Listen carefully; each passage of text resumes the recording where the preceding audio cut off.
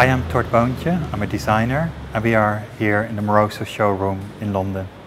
For me, the work with Moroso is highly creative. It allows me to express my thoughts, my feelings, my own interests, but also Patricia Moroso is such an amazing person to work with that I also learn an incredible amount from her. So it's very much like a collaboration that works in both directions creatively. For many years I've been working together with Alexander McQueen as a product designer, and I've always looked at fashion and how incredibly exciting the way they use textile is there, print, and we try to bring some of that into the world of furniture. We did the Happy Hour After show in the Milan Moroso showroom in 2004. The underlying concept, there was a very strong interest I developed in the idea of decoration and ornamentation. We created 6 chairs that were like characters in fairy tale stories.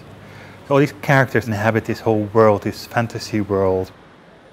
The core of this show in the Moroso showroom is the sofa, the big table and the cushions behind me, which are the most recent products. But then we also, for example, have the little bonbon tables, which have their patterns, and they come much more from the time of the Happy Ever After show, the very decorative periods. Then we also had a time that we were working on garden furniture, and we worked with people in Senegal, in Dakar. We have a tradition of weaving with yarns onto a metal frame, and from that came the shadowy armchair.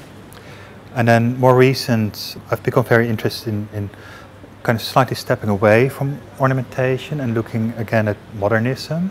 And from that came the 22nd floor sofa and the table. But now, lately, the cushions have a pattern made of passion fruit flowers and brambles. And that's come back in to kind of work alongside this kind of modernism.